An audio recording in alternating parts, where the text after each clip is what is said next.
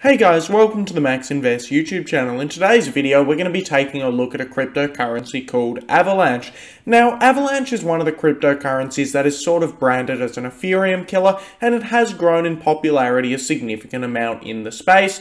However, it has suffered a pretty big pullback, and in today's video, we're going to be discussing why it suffered a big pullback, what it is, and what its future prospects are. Of course, if you enjoyed the video, remember to like and subscribe to the channel, and remember, nothing in this video is financial advice, and you should always do your own research. So, what is Avalanche? Essentially, Avalanche is an umbrella platform for decentralized finance applications, financial assets, trading, and other services. Avalanche aims to be a global asset exchange, allowing anyone to trade any form of asset and control it in a decentralized manner through smart contracts and other technologies. So Avalanche does sound quite a bit like Ethereum in some matters, where it wants a lot of DeFi applications to be built off the top of it. However, Avalanche does mainly want DeFi to be built on it. It doesn't really look toward any decentralized applications that aren't related to finance. On the other hand, Ethereum is currently a lot broader than Avalanche, so Avalanche is definitely a bit more focused in this aspect, which has positives and negatives to it. Now, Avalanche believe that they have what it takes to be able to solve the blockchain trilemma. They believe that their blockchain is going to be secure, decentralized, and scalable, so it will be interesting to see if this actually plays out. Currently, Avalanche is pretty scalable right now. It has pretty high transactions and it is doing pretty well. However, it is not decentralized at its current form, and it does want to eventually become decentralized. However, it is currently centralized, which will cause some problems in the near term. Avalanche has 3 co-founders who all founded the project together, and they all do have considerable qualifications and experience in the cryptocurrency space. The Avalanche founders have primarily been concerned with Bitcoin scaling. They say that Bitcoin is a little bit too slow and there's not enough transactions going through the Bitcoin network. This is because Bitcoin is highly decentralized and there are very few upgrades to the Bitcoin network that can actually happen, and as a result it is very slow.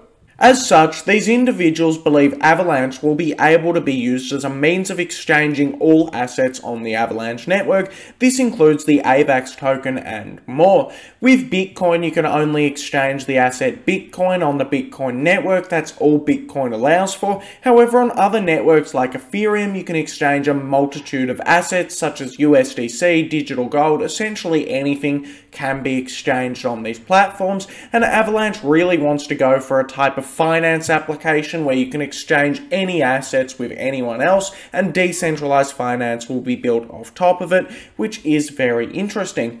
Now, Avalanche uses a proof of stake mechanism. This is pretty different to a lot of the other Ethereum killers that try and use a bit of a different take on the proof of stake consensus mechanism, such as proof of history or other types of proof of stakes.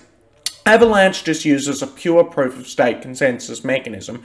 Basically, proof of stake is where users will pool their funds together, and these funds will secure the network, they'll stake their funds, and this will give users voting rights. However, there does need to be some systems in place to prevent centralization to the people who have the most money, and Avalanche is doing that with a bit of randomness in the staking. Avalanche can process over 400 transactions per second, and this isn't as big as Cardano or Solana or the Binance Smart Chain. However, 400 transactions per second is actually quite a lot. Avalanche validates transactions in less than a second. However, Avalanche is currently relatively centralized, and it aims to become more decentralized over time and tries to keep its transactions per second at this high amount.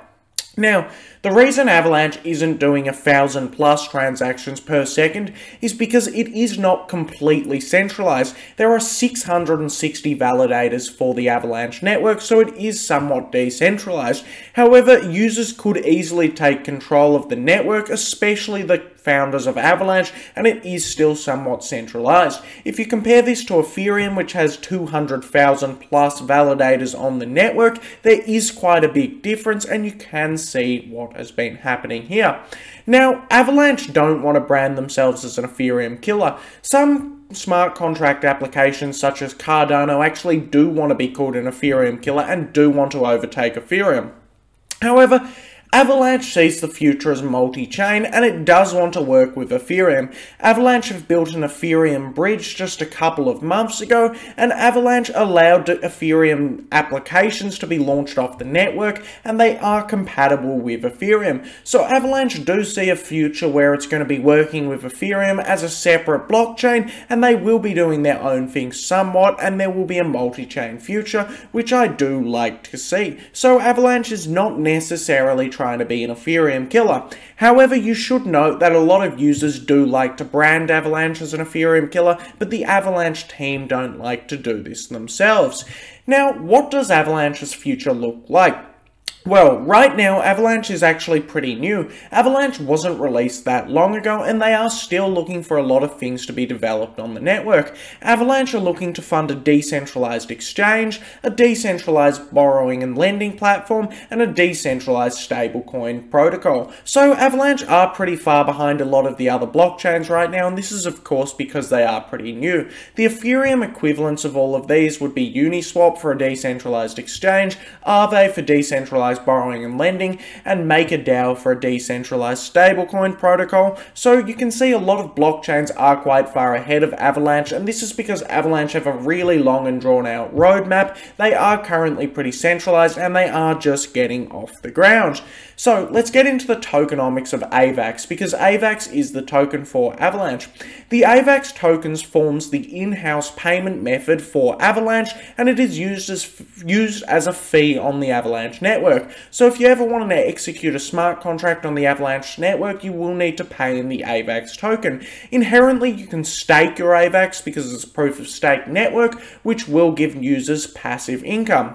Now, AVAX has a maximum supply of 720 million tokens. A portion of AVAX will also be burnt in transaction fees to offset the new AVAX minting, and only 24% of AVAX is actually circulating.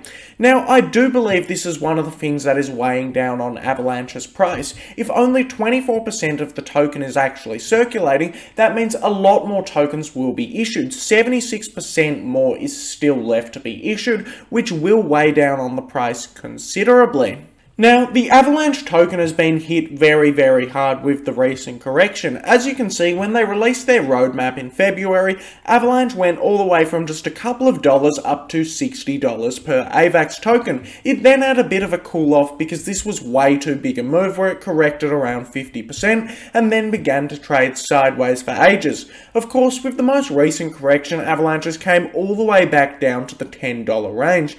This means Avalanche is one of the cryptos that has corrected the most. Now, why is this? Why has Avalanche corrected so much?